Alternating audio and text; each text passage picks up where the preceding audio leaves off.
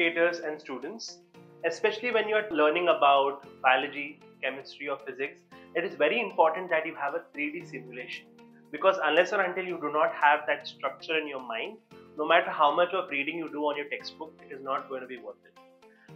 To solve that problem, we at Student Alliance in our panel have the App Store, where through Play Store you can download various type of applications. One such application is Mosaic 3D. I just click here, click on this icon. So here I have my Mosaic 3D application, right? So it generally takes less than a minute to load, but as soon as it is loaded, for example, today we're going to talk about the ear and the mechanism of hearing. Now, as soon as I click on this, it shows the sound, how it is traveling through this. If I want to increase the volume, I will just click here and increase the volume. And the same thing with this as well. Now first, I will see the ear. I can use my finger, I can use my stylus, I can expand it with the finger also. The next are ossicles, the bones, the inner bones of the ear. So as you know, a lot of time in your competitive examinations also you have questions talking about the bones of the ear with the stapes, incus and manus.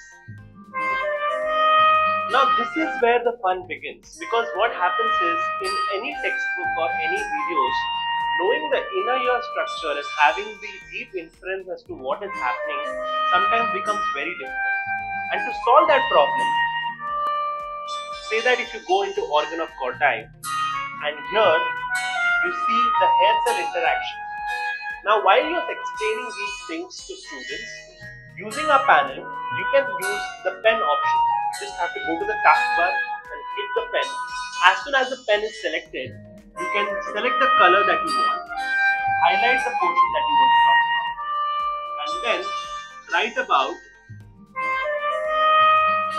whatever you want to explain it to the students. Now as soon as this is written, every time what happens is students are asked to take screenshots. So we have avoided this by using a feature of insert, where whatever screenshot that is being taken, whatever thing has been written, you can directly insert it to your whiteboard.